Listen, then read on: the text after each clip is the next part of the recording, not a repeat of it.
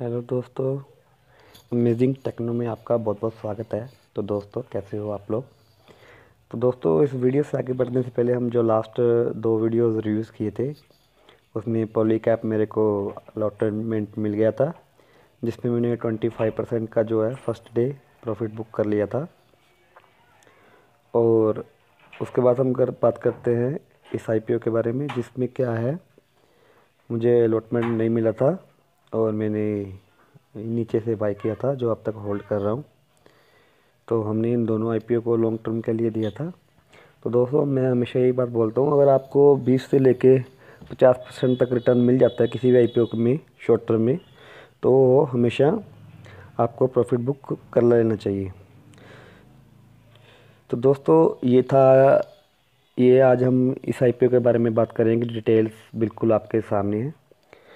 तो दोस्तों, ये सारी डिटेल्स जो आपके सामने है, इस आईपीओ को हम रिव्यूज़ करेंगे। इस वीडियो से आगे बढ़ने से पहले अगर आप मेरे चैनल पर नए आए हो तो दोस्तों जल्दी से इसको सब्सक्राइब कर लीजिए, क्योंकि मैं आपके लिए लेके आता रहता हूँ लेटेस्ट वीडियोस। तो आओ दोस्तों, इस आईपीओ को रिव्यूज़ करते हैं। उसके बारे में हम फिर लास्ट तक फिर इसके बारे में बात करेंगे, इसे ग्रे मार्केट प्राइस में, और आपको शॉर्ट टर्म के लिए और लॉन्ग टर्म के लिए किसके लिए अप्लाई करना चाहिए उसके बारे में बात करेंगे। तो आइए दोस्तों, आज का वीडियो स्टार्ट करते हैं।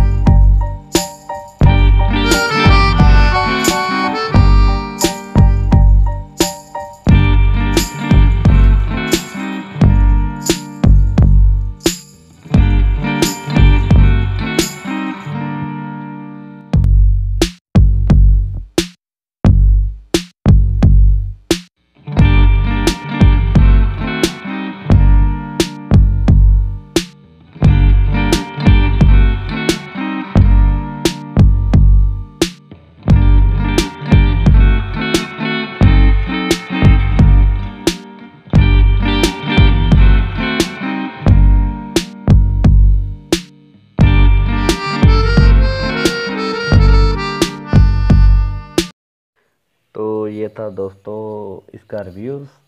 तो बात कर लेते हैं इसको सब्सक्रिप्शन की। तो दोस्तों इस आईपीओ को आपको बिल्कुल अप्लाई करना चाहिए लॉन्ग टर्म के लिए। जो लोग 2 से लेके 5 साल तक इसको अप्लाई करने का सोचते हैं तो वो बिल्कुल इसको अप्लाई कर सकते हैं।